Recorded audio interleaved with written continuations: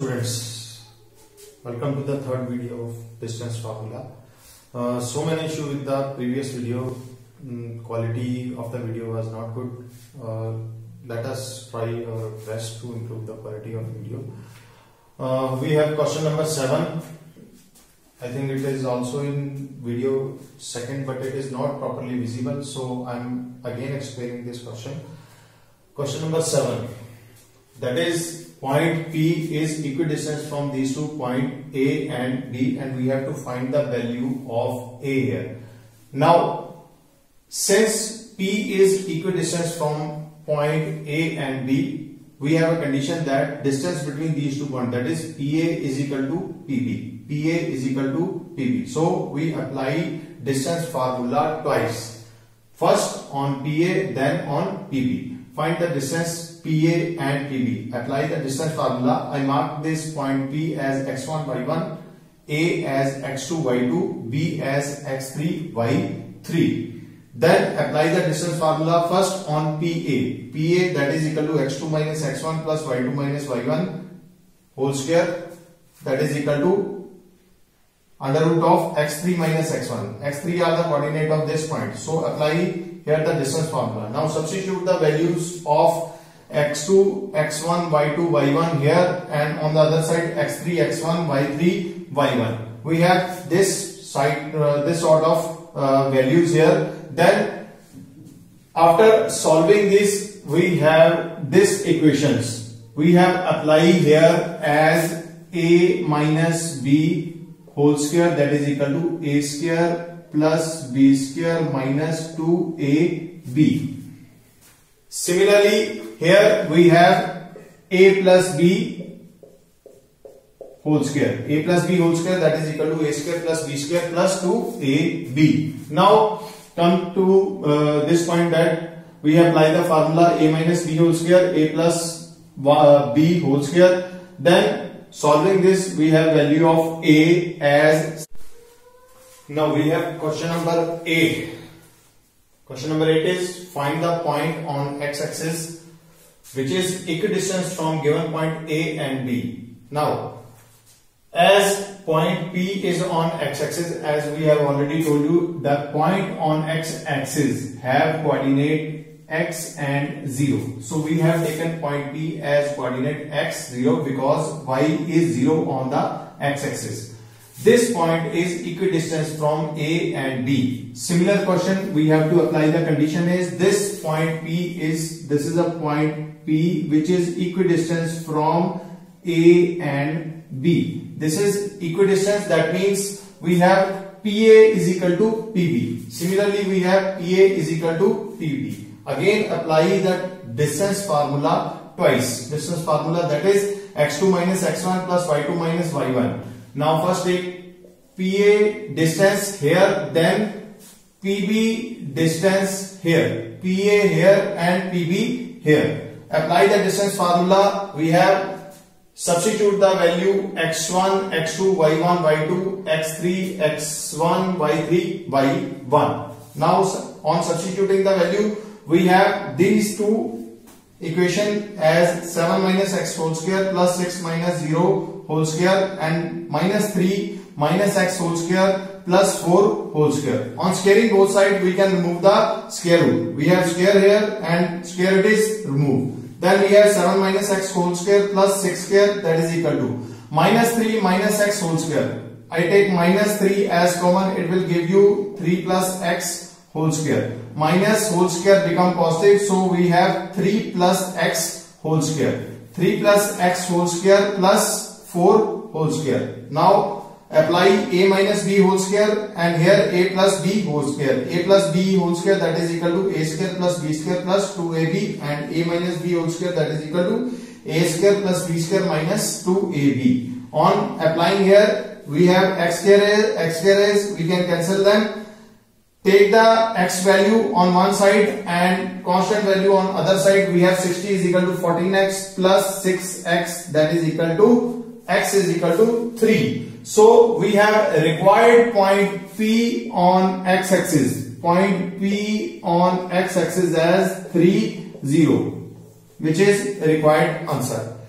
Similarly, we have question number 9. Question number 9 is that find the point on the y-axis. Find the point on the y-axis. Similar question, point on y-axis. We have just solved this question. Point P, now we will take point P is taken as 0 and y. 0 and y, because on y-axis x is 0 and y can have any value. So y is taken as variable and 0 is taken as constant. So point P on y-axis will be 0 and y. A is 5, 2 and B is minus 4, 3. Minus 4, 3. Now applying the distance formula, that is PA is equal to PB. On both sides apply the distance formula. First make PA PB coordinate, then apply here PB. PA and PB, substitute the distance formula here. Substitute the value of x1 y1, x2 y2, x3 y3. You will get the required answer. Now we have question number 11 here. In question number 11, we have given that point P, Q, R are the vertices of a triangle. Now, first of all, we must know about what are the vertices of a triangle. Vertex basically is a point where two lines meet. Here, P, Q and PR, it meets at point P. It meets at point P. So this is first vertex of a triangle. Similarly, we have point PQ and QR. It meets at point Q. So second vertex is Q. Q 5, 10. Similarly, third vertex is this. On joining these three vertex, we have this vertex and this vertex. On joining these three vertex, we have a triangle. And we have to prove that P, Q, R, 3 are the vertex of a triangle.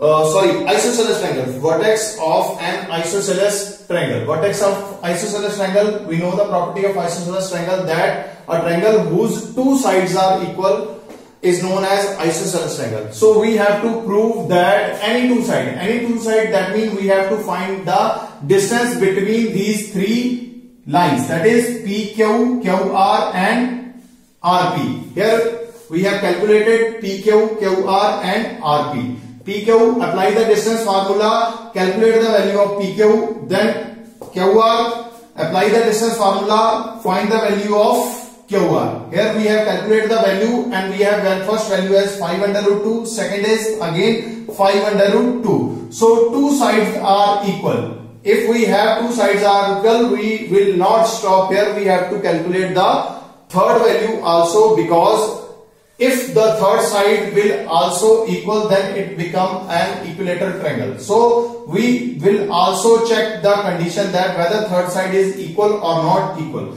So RP is, that is 2 under root 10. So we have only two sides are equal. Two sides, that means distance PQ and QR. Distance PQ and QR, this is equal. So this is PQ is equal to QR. Condition is satisfied of isosceles triangle. So these three vertices are the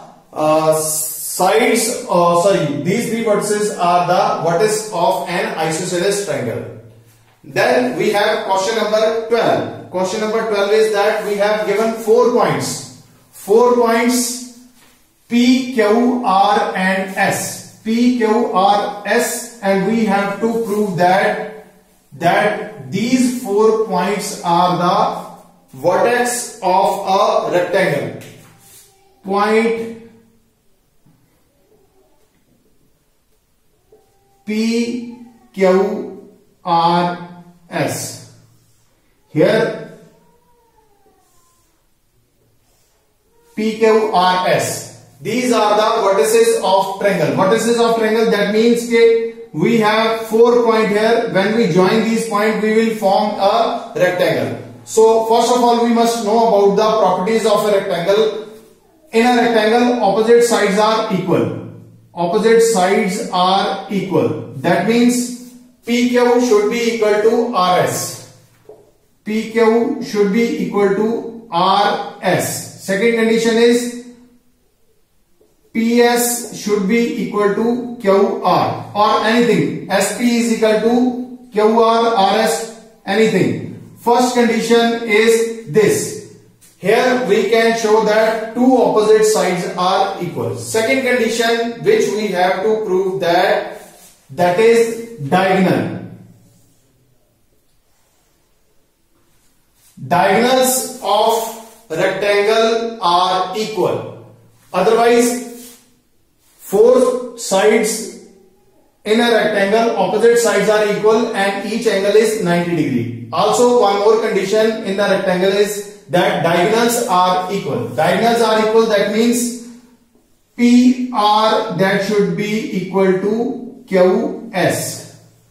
So we have to satisfy this condition that two opposite sides are equal, and second condition is diagonals are equal, that is PR and QS are equal. So what we have to find here? We have to find the value of PQ, RS, PS, QR, PR and QS. These all values we have to calculate. 4 points are given, P, Q, R, S. We have already given these points and we have to calculate all the 4 points. First, apply the distance formula here in PQ, that is under root of x2 minus x1 whole square plus y2 minus y1 whole square. Substitute the value of P and Q here. Find PQ, RS, PS, QR, PR and QS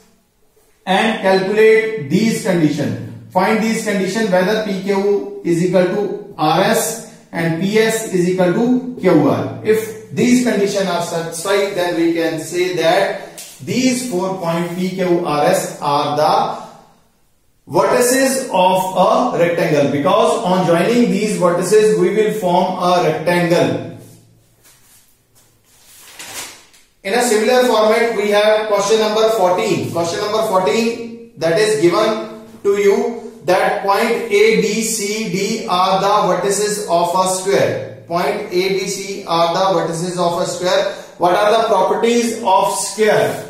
A, B, C, D are the vertices of a square. What are the properties of square? Square has the property that each side is equal. Question number 14. 4 vertices are given, A, B, C and D. A, B, C and D. I am not solving this sum because all the solved sum has already given to you. I am just giving the clue how to solve this sum. A, B, C, D are vertices given. Vertices values is already mentioned. But we have to prove that on joining these vertices A, B, B, C, D, C and D, A, it will form a square. So what are the properties of square? Square has the property that AB should be equal to BC, that will be equal to CD, that is equal to DA. First condition, you have to prove that all the sides are equal. Apply the distance formula in each condition. Find AB, BC, CD and DA. All the 4 conditions you have to find out. Then one more condition you have to find out, like rectangle you have to find the diagonals. Here find the diagonals. Diagonals of a square must be equal, that is AC should be equal to BD. AC should be equal to BD. Take the coordinate of A as x1, y1, C as x2, y2. Again apply the distance formula here. Apply distance formula, find the condition AC is equal to BD. You will get the required answer. If all the conditions are satisfied, this condition is satisfied, that is 4 sides are equal, diagonals are equal, then these are the sides of a isosceles, square. These are the sides of a square. In a similar format, you have question number 15. That is, prove that A, B, C, D are the vertices of a rhombus. Vertices of a rhombus. Similar format rhombus. You have to check A, B, B, C, C, D, D, A. What are the properties of rhombus? Properties of rhombus are there. It is a square, but each angle is not 90 degree. In rhombus, that is question number 15. Question number your 15. This is a rhombus where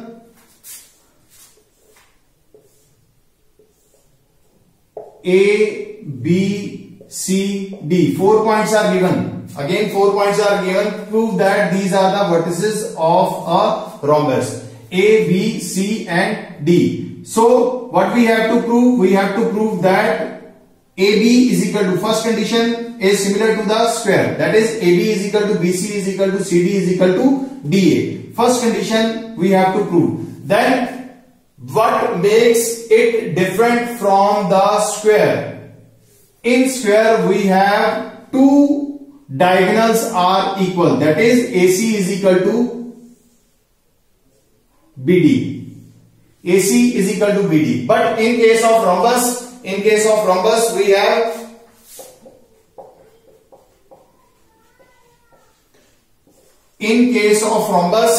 we have to prove that AC is not equal to BD. This condition we have to check that AC is not equal to BD. So if it is a square, prove that all sides are equal. Distance, find the distance between these 4 vertices AB, BC, CD and DA by applying distance formula.